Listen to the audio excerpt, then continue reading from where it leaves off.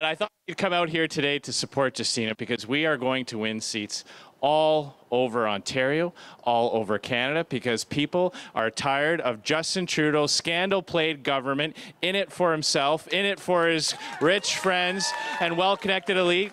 And they are excited about electing a conservative government that puts you first, that puts more money back in your pocket, because it's time for you to get ahead.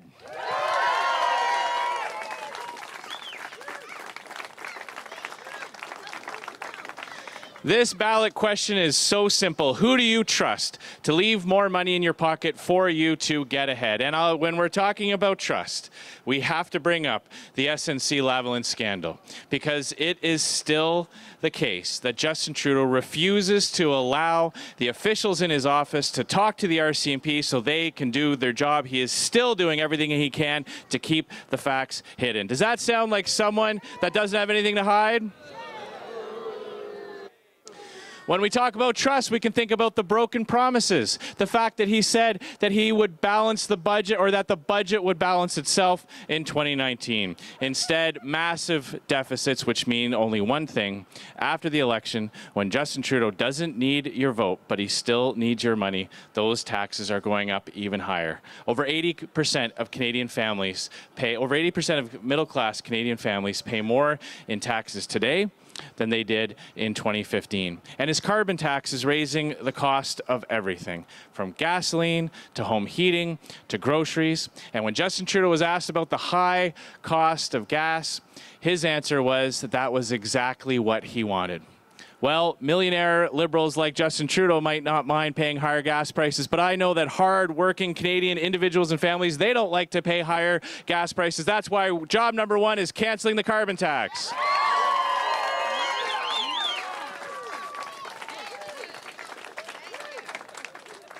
We're also going to leave more money in your pocket by taking the HST off of home bills. And we're going to make maternity benefits tax-free.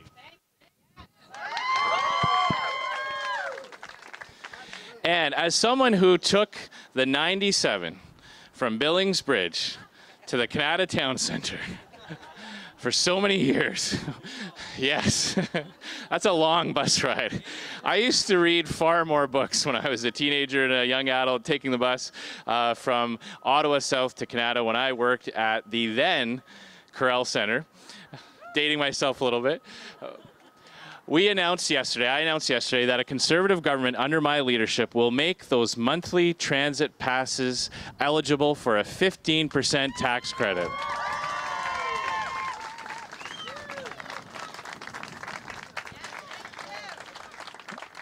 And I am so excited to make more announcements in the coming weeks that will all be centered around making sure that government works for you. We know who gets ahead under Justin Trudeau. It's millionaire companies like Loblaws that get $12 million checks because you're paying the carbon tax.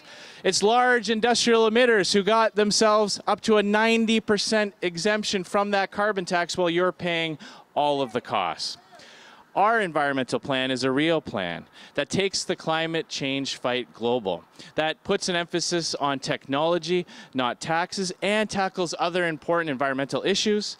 Because it's 2019, it's time to finally put an end to dumping raw sewage into our rivers and lakes, and that's exactly what a Conservative government will do. And we're going to get back to balanced budgets so that my kids and your kids don't have to grow up spending their entire working lives paying off the debt that Justin Trudeau has added to Canada's fiscal obligations. So I'm going to make you a deal today, all right? You get Justina elected here.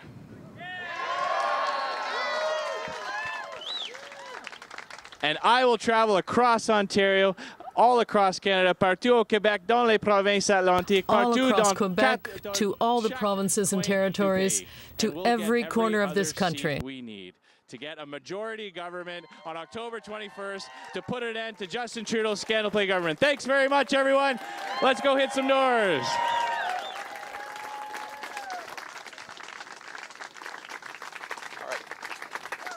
All right, so we have time for a few questions here, Mr. Scheer.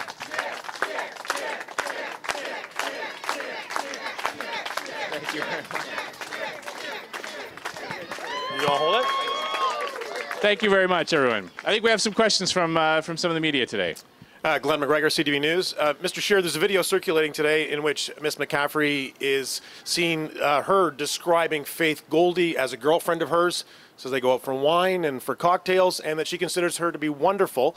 Wondering how you felt about your candidate having that kind of relationship with somebody who's been banned from Facebook for offensive hate speech, and for someone who many people consider to be a white supremacist.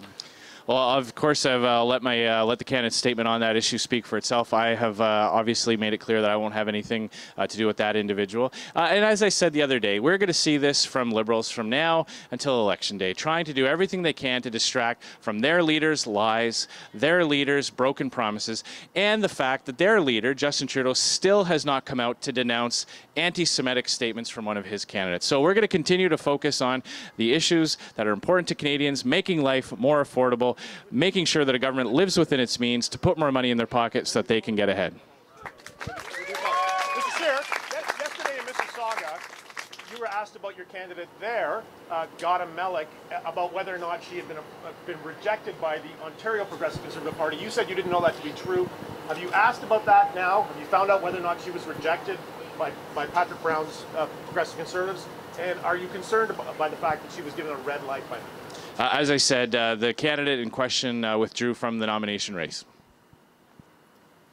Monsieur Scheer, Mr. Scheer, en acceptant de garder à bord des candidats comme ça, comme on a vu keeping hier, candidates est-ce que vous êtes pas en like train what we d'endosser saw un peu le yesterday and discours que ces today, gens-là ont pu tenir, que ce soit sur les médias sociaux are you ou ailleurs? not in a way accepting some of the comments they have made? Well, every party has an obligation to ensure that their candidates have not used words or made comments that are defamatory or insult people. Our campaign did exactly the same thing, and when there are some issues that are raised, well, our candidates did the right thing and apologized for those words. But that's not the case with Justin Trudeau. He worked with his candidate in Saint-Léonard, Saint-Michel, in order to hide his anti-Semitic comments. So that's the difference. Justin Trudeau has never taken responsibility for his own actions, but they've been attacking other candidates. But there are 37 or 38 days until October 21st, and you can be sure that the Liberals will be doing everything they can every day to distract people away from their record. Now, there is some possibility that's being said that the Canadians, that the Liberal government wants to tax people on their principal residence, when we know that that's not true. Are you not misleading Canadians? Well, the fact is that before 2015, Justin Trudeau said he would lower taxes for the middle class and did the opposite. So it's clear that he says a lot of things before the election that he has no intention of doing after he gets elected. Now, a very important member of Parliament in the Liberal Party, he's not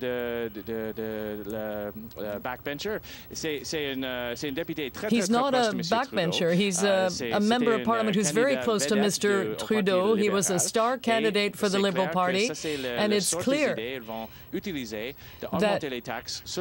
they bring out these ideas before the election, and then after the election, they will need more money and have to raise taxes. So it's clear that this is the type of policy that Liberals are considering. This is a high-profile Liberal member of Parliament, very close to Justin Trudeau, and I don't buy for a second when they say that they're not going to do something, because we've seen this before. In 2015, they said they were going to lower taxes on middle-class Canadians. In fact, they've raised taxes. Catherine McKenna was asked point-blank whether or not she would raise the carbon tax after this election, and she ran away and said that she couldn't answer that question because she was worried about winning her seat. So it's quite clear that in order to win their seats and win this election, they were prepared to say anything. But we can be darn sure that after the election, when they don't need the votes of Canadians, but they still need the money, this is when they are going to bring forward ideas like this. And homeowners who are counting on the sale of their home when they reach their retirement age, or couples who have had to switch jobs or move due to factors that mean that they've only been in their home for a short short period of time, know that under the Liberals, they will have to pay higher taxes. Mia Rabson from the Canadian Press. There's a group calling themselves Conservatives United Against Hate that have released a series of Facebook images from your candidate in Mississauga, Streetsville, saying that she's posted homophobic, racist images, statements. Have you seen these? Are you concerned about it? And do you still stand beside her as a candidate? I point the fact that the candidate in question has addressed these types of things. She has reiterated her support for multiculturalism and people from all faiths and all backgrounds, and she has expressed regret for some of the things that she had shared in the past, and I accept that from her. And I would again point out the fact that unlike our campaign, which is being open and transparent with Canadians when these things are brought up, Justin Trudeau and his senior officials were working to keep hidden the anti-Semitic comments of a candidate in Montreal. That candidate himself blew the whistle on the fact that all of his anti-Semitic remarks were well known to Justin Trudeau and those senior officials, and that they were trying to come up with some kind of a scheme to either keep them hidden or deal with the comms problem if they ever came to light. So that's a clear contrast between their campaign and our campaign. And in French? Oui, alors notre candidat a adressé our candidate les messages qu'il a did address the matter of the messages that were shared in the past. She reasserted her support for people of all faiths and ethnicities, and she apologized for the type of messages she put out there. But there's a very clear contrast between our campaign and the Liberal campaign, because Justin Trudeau worked with their candidate in St. Leonard to hide the anti-Semitic messages that he had put out. So the contrast between the Liberal campaign and our campaign is quite clear. There was a photograph that's sort of become famous called The Resistance. You posed with several other Conservative premiers saying you were going to join forces to go against Justin Trudeau. Several of those premiers, another Conservative leader in Nova Scotia, say they won't campaign for you this campaign. What do you take away from that? We have all been on the same page. The people in that photograph, premiers of provinces where the carbon tax is being imposed, we have all been very clear that we are going to work hard to fight back against the carbon tax. The good news is that on October 21st, those premiers of Saskatchewan, Manitoba, Ontario, and New Brunswick, will not have to fight the carbon tax, because job number one of a Conservative government is going to be to cancel the carbon tax.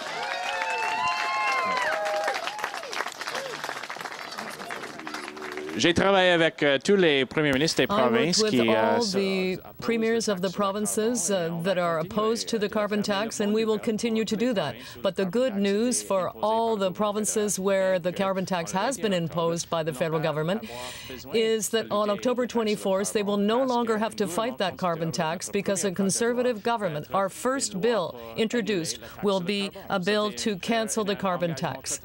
That is a very clear commitment from us. I tried to just ask Ms. McCaffrey a question, but she left without taking any questions. So did you ask her? I'm assuming your team would have known that she did have a friendship with Faith Goldy, and given the controversy around Faith Goldy, did your team ask her if she's still friends with this individual?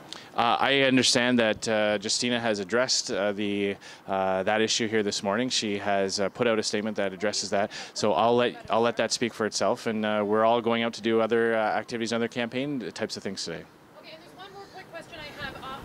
At the Maclean's debate, you said that you talked about refugees crossing the border, specifically into Quebec, and you said where people have to wait longer because some are skipping the line and jumping the queue without coming into Canada.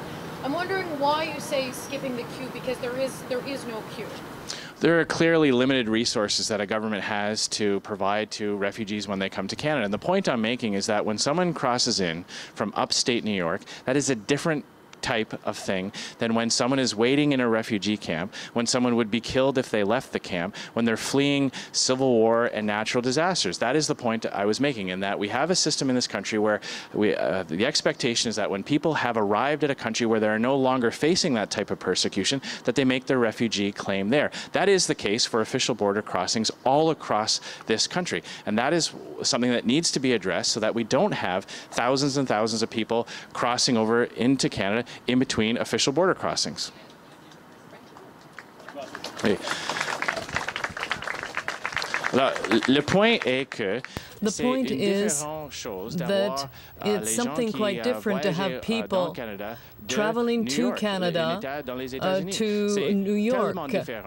It's very different between people who are in refugee camps, who are fearing for their life because of natural disasters or civil war. That's completely different. And the government has a limited ability to deliver services to people who are fleeing that type of danger. So the point I'm making is that it's not the same as someone who's already arrived in a country and is not facing civil war or that sort of thing. And we are asking all people who come to Canada to follow the rules. All right, thanks very much, everyone. Let's go hit some doors. Thanks very much.